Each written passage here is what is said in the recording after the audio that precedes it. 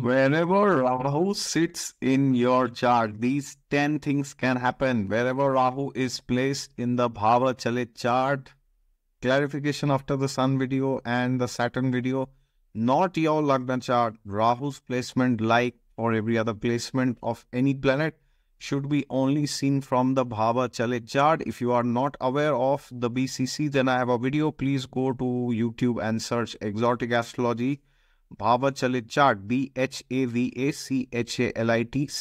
CHART. All right, it's not some fancy name. It's there already. Watch that video. And now, once you know where Rahu is placed, then you can come back to this video and see what are the 10 things that could happen. Number one thing, which is inevitable, wherever Rahu sits, there will be never-ending desires. So they say Rahu in 10th or 11th is great for career. What they actually mean when they say is that you will never you will be happily dissatisfied with your previous success, and then you will run. So see, what is Rahu? Rahu is like, suppose somebody comes and tells you there is a game which you have to play where you have to run in a treadmill. But there are two rules of the game. One rule is you can never win. The other rule is you can never stop. So will you play that game? Well, so that's what Rahu is, right? So therefore, Rahu, wherever Rahu is placed, you will always feel there is some more to achieve, more to conquer, more to get, more to enjoy. Okay, you will always feel like that because that's what Rahu is. Rahu is demoniac. Now, number two, there is illusion, there is Maya there. Rahu is Dhua, right? So what is Rahu? It's the smoke. So what does this mean? It means he will show you something which is not, okay? So this means Rahu will create cloud and he will hamper your judgment.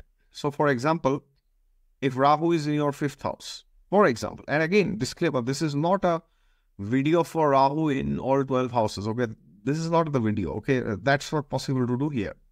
So if Rahu, suppose, is in your 5th house, you will be in illusion about your lovers, okay? Oh, you will fantasize your lover, you know, oh, my lover is like this, my lover is like that, you know, he's the best person, she's the most terrible person, you know. So you will exaggerate things and, you know, you will feel as if you have got something which nobody can get, or what did you do that, you know, you got this person. So it will be either so great or so bad, but it will all be in your mind, all right? So therefore, wherever Rahu sits, regarding that house, you should take some higher guidance from your parents or your or some coach in that area, or from some astrologer or from a spiritual guru, okay? Whoever that person is, somebody should be able to warn you and make you careful of that area. Otherwise, you can run into trouble because you will lack good judgment in that area, okay? Now, number three, you will want to break social norms. So see, Rahu Ketu primarily represents, you know, borders. Okay, so what is there on the other side of the border? You know, somebody from another country, right? So that is why they say, now, if Rahu is in the 7th, you might get married to, you know, some intercaste or, you know, interreligion or something like that. Okay, now, not necessarily true for everybody, but in general, it can happen if the other factors are supporting. Why this happens? Because when Rahu Dasha comes, you might start getting attracted to somebody who is from a different community, different culture, different caste, you know, so different religion also. So that's natural. That's the trait of Rahu. Rahu tells you that whoever is inside the border is not a good person. Only the person who is outside is a good person. So that's what Rahu tells you. And then what happens? You fall into Rahu's trap and you kind of get attracted, okay? Trap not in a derogatory sense, but that's how that's how Rahu acts, okay? Now, number 4. This is brilliant, you know. I mean, this is maybe the most important trait of Rahu, okay? Shocking events and sudden changes, okay? It's like shocking, you know, something completely unpredictable happen. It's like bizarre. How can this happen? Okay, so suppose Rahu is in 7th, and you know you come to know your spouse did something which when you hear, you are like, no, that person is not like this. How can this person do this? You know, it is not possible. Ye ho hi nahi sakta, asambhav hai. But that person might do. Okay, so wherever Rahu is sitting, please be on guards related to that house, because the person that this house represents may do something, or the person may give you such pain that you would have never expected in 1,000 lifetimes. Okay, can be good also. So suppose you meet somebody, Rahu Dasha is there, and Rahu is in the 10th. Suddenly you go somewhere and you meet somebody, and that person says, yeah, I'm in Microsoft, Google, Apple, Amazon, whatever, let's the person helps you, and you suddenly get the job in like a very short period of time because of that person's reference. So completely bizarre things can happen. Okay, complete bizarreness. It's like you can fall back 20 years, or you can elevate 20 years. Okay, suddenly in your 20s, you become vice president or CEO. Something can happen. Anything can happen in Rahu. Okay, but it is very unpredictable. Now, number 5, there could be success through foreign lands in that area, and there could be lack of success in your own area of life, in your own country especially. Now, what does this mean? This is a bit similar to point number 3, where you are, breaking social norms.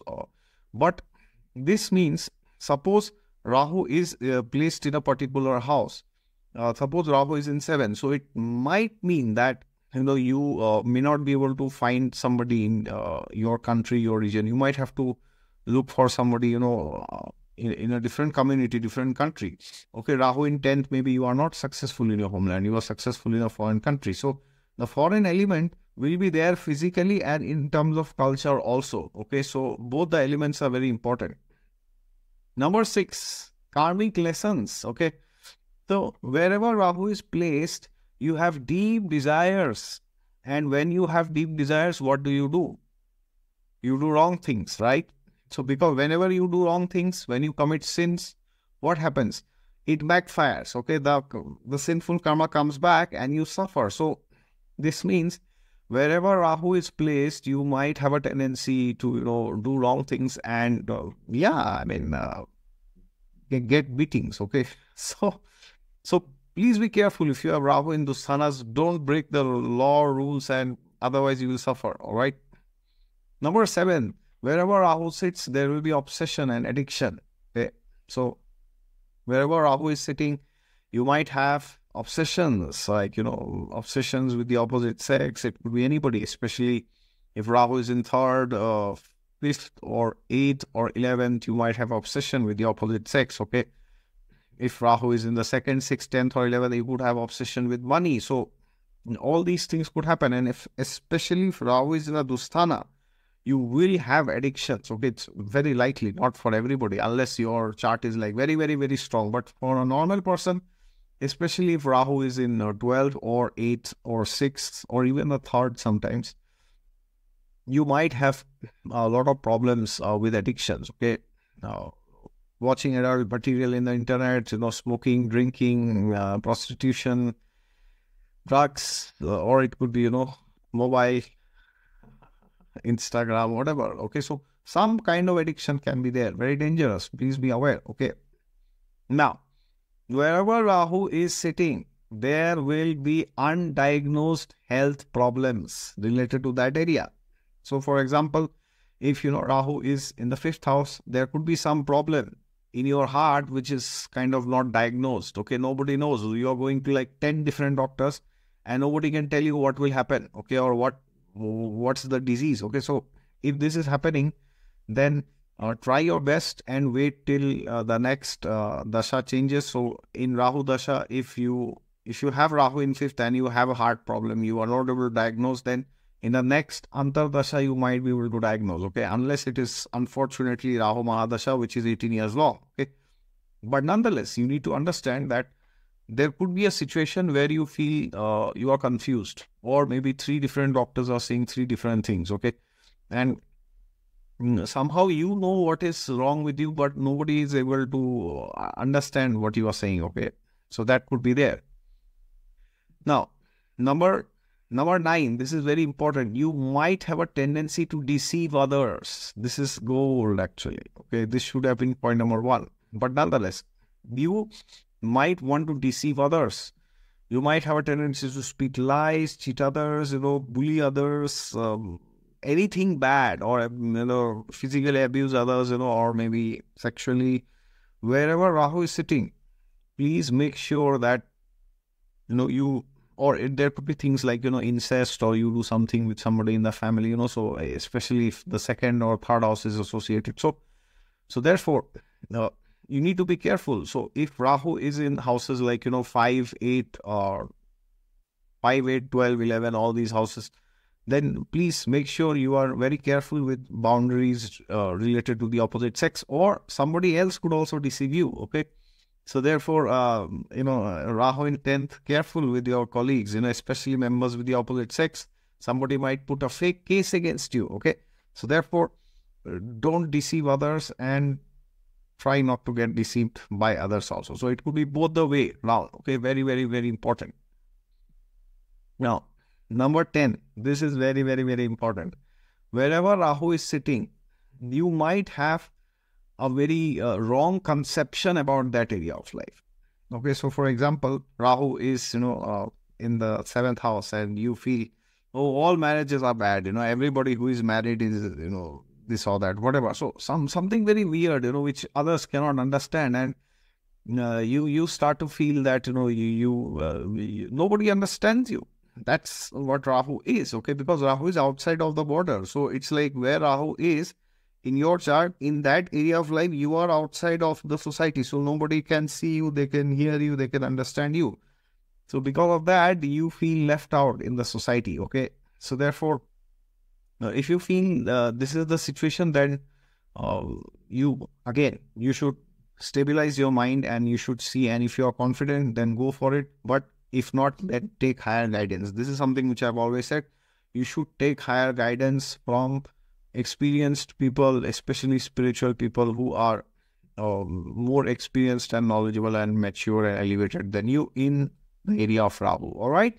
Thank you so much for your patience. Please mention down in the comments, where is your Rahu? What do you think he's doing in your chart? And for personalized consultations, my website is also down below. God is there with you all the time. Just look to him and you will find him for sure. Don't forget to hit the thumbs up and subscribe to the channel if you haven't yet already. Jai Siya Ram.